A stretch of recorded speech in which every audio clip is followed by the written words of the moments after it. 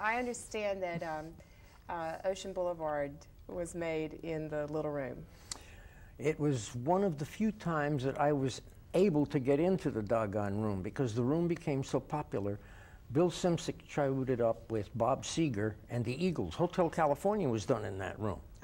The two proteges that I had working with me on the Layla album, Carl Richardson and Albie Galutin, went on to produce the Bee Gees. So between Simsick and Albie and Carl, they locked this room out so that I seldom could get into it. One of the times I got into it was with Eric, and we did 461 Ocean Boulevard in this room, which was a distinct pleasure. I mean, it was nice considering I knew what the room was about. Of course, of course. It felt like moving back into your old home. I bet so. And I understand this piano is a big favorite of yours. The piano that is in that chamber is the famous Layla piano, but it's not Layla. Aretha, Dr. John, the Lynyrd Skynyrd Band, and Jim Gordon on the tail end of the Layla album. That is the instrument, and it is my favorite recording piano in all my years in the business. Well, let's have a look at the chamber. This is the smallest studio in the Criteria complex. As I mentioned in the control room, this is dimensionally a replica of that studio at 234 West 56 in New York, where there was a desk in this corner, a desk in that corner, and a little control room about the size of the air chamber that we just walked through. And we would do business in here from like 10 in the morning until 7 at night, roll the chairs out, the piano was in that corner, put one desk on top of the other and start recording. This is the dimension of that room, but it's treated acoustically differently. You notice in this room is a very tight, compact room. You can feel it on your ears when you walk in. Carpeting and velour, heavy velour treatment, wooden splays, absorbings in back of all of the absorbing. This room, as I say, it was stuck on the end of A, because the A studio is right on the other side of this wall, the big one that we were just in. Business got so busy for Mac toward the end of the 60s, going into the 70s, he needed another space. We gave him my plans for the original New York studio.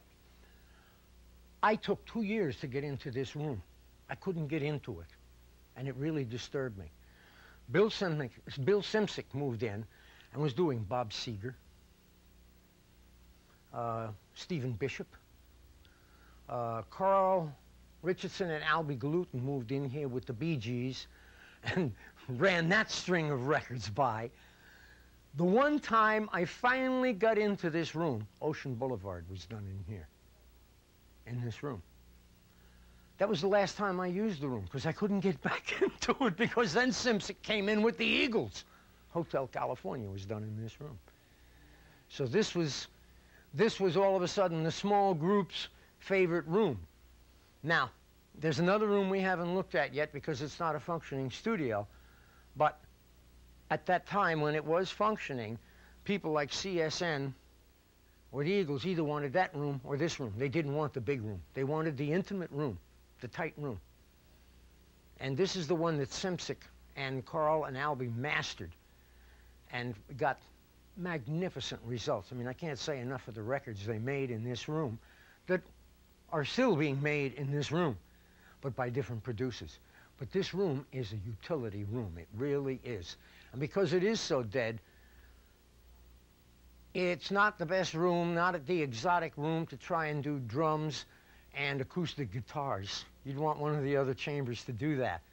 But for today's electric type bands, and you notice when we were in the control room, there were two synthesizers up against the back wall. Obviously, this is a state-of-the-art type recording where they're probably using click tracks, they're probably using ISO. We've got a microphone in there and one isolation booth. The two vocalists here can't even see each other. For probably duet purposes, listening on earphones, but if one flubs, there's a chance they can punch in one line without having to redo both. That's why they are screened the way they are. This room is an inert room, but it's a magnificent room. This piano is the piano that was on Eat a Peach, on Aretha Franklin, Don't Play That Song, and on the Layla album. This is that instrument. And it's still my favorite recording piano in the world. If I could ship it wherever I have to go, I'd take it with me. Room that will be shown is the state-of-the-art recording studio at Criteria. I understand you have produced the Allman Brothers in that room. Yes, the Shades of Two Worlds, or no, Seven Turns album, excuse me. The Seven Turns album was done in this room. We had to go to something unusual. You know, the Allman Brothers, 2 drummers isn't enough. We now have a percussionist. So we have 3 men in the back line all playing 2x4.